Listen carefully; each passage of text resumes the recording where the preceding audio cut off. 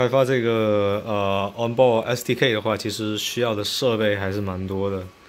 你看，我需要到就是一台电脑，然后专门来输出这个模拟器。然后的话，你需要一个遥控器来去做应急，然后遥控器上面你还得有一台设备来看这个飞机的状态。然后的话，这边其实它是一台就是控制飞机飞行的一个计算机。然后这一台计算机的话，如果是在生产环境里边，我们应该是把它给做得非常非常小，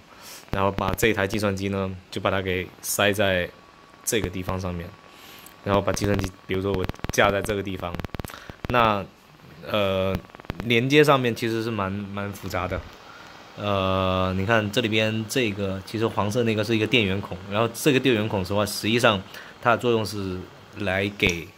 这一台电脑就是来供电的。当然，因为我现在这台电脑它有独立供电，所以我不需要说这里边用它这个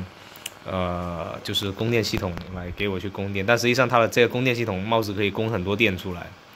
然后我们看一下这一边，就是它有一个 USB 口。然后 USB 口的话，还有另外一个就是做嵌入式开发的这个数据口。然后那个数据口的话，你就是其实随便拿一条普通的 USB 线，你把它给剪了，然后把它给改了，也可以接入。然后那个TTL 的就是这个 USB 口的话，直接就把它给接驳到就是这台 Onboard 的就是电脑上面。然后另外的一个就是这边的 USB 口，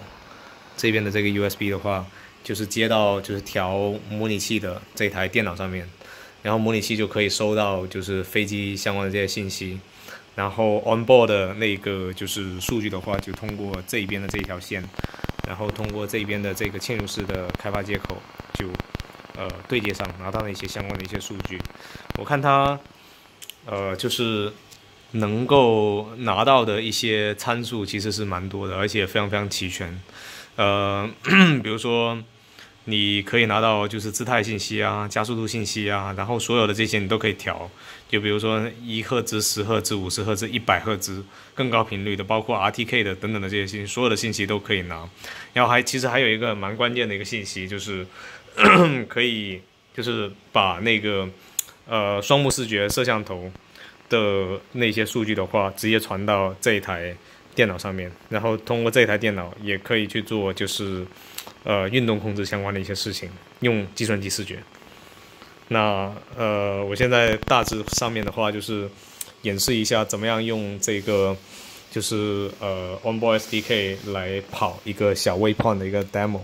那这里边已经写好了一些命令，然后它是用 C++ 写的，然后编译好之后的话，你把这个命令编译起来，编译起来之后的话就编译完了，那实际上你就可以把你的这个C++ 的这个程序，然后在这台电脑上面跑，然后在你这台电脑上面跑的话，